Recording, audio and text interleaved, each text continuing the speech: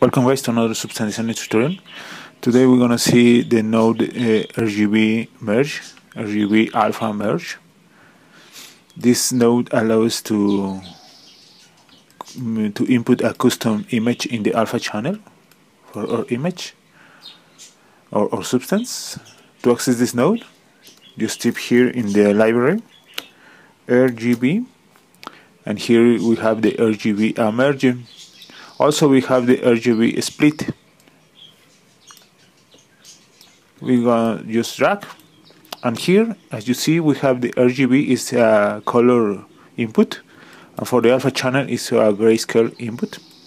So I have here a good texture with a gradient map. So I'm gonna connect here, and for the alpha channel I'm gonna put this anisotropic noise here, and as you see here in this area we have the alpha active.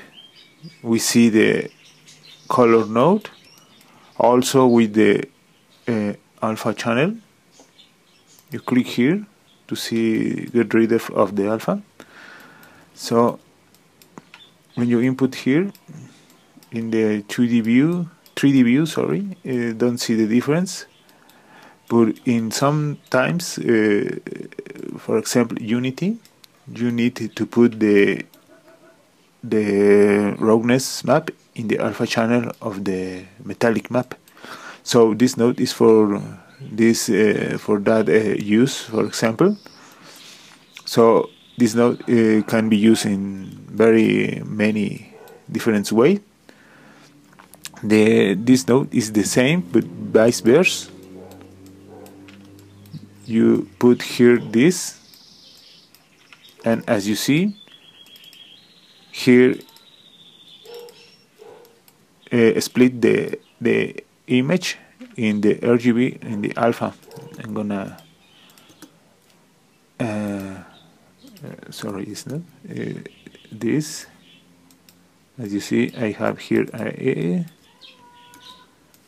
the color and the alpha.